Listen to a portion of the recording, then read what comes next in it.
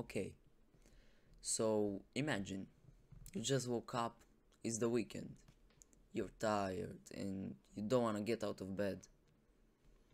So you grab your phone, you open Instagram, and you see a photo of a model. You think to yourself, she's really cute. So you go on Google and you search for porn. You see many videos, hours go by, and you already fapped like 6 times, and it's already night. So your day just went by and you did nothing. Now think about it. Think that you're seeing every person on earth, and then realize that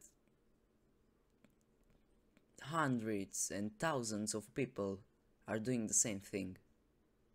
How does that make you feel?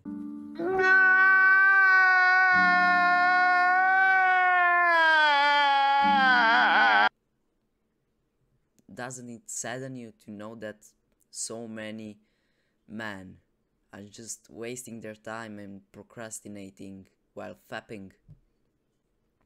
And the saddest part is that there are kids doing it too. 10-year-old kids. It's just depressing. But then, viewed from another perspective, it's just the friction of an organ. Is it worth it for a tiny bit of pleasure? Think about all the shame you feel afterwards. It's very sad. And instead of trying to fix this addiction, most people are just blaming the actresses in the videos, when the ones to blame are more the people behind the video, the producers. But then at the same time, it's also your fault. And many men kill themselves because of it. When you think about it, there's actually no reason, no benefit, no matter how many videos there are where people say that it's good because of that, or it helps you with something else. The cons are just too many. It's not good for you, no matter how you look at it. And you may already know that, but you think to yourself, how am I supposed to stop? I know all this, but I still can't. And that's why I made this video. I'm gonna show you some ways that may help you. They helped me a lot, and I'm not doing it. I've been on NoFap for 2 months already. So, without further ado, here are the things which helped me the most, and which I hope will help you too. Number 1 is deleting all social media, or if that's too hard for you, at least limiting your time on Instagram or TikTok or Facebook.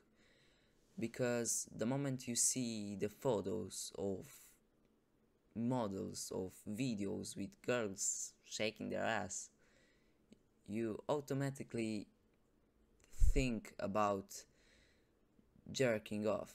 And the moment you forget about fapping, it's the easiest to abstain from fapping.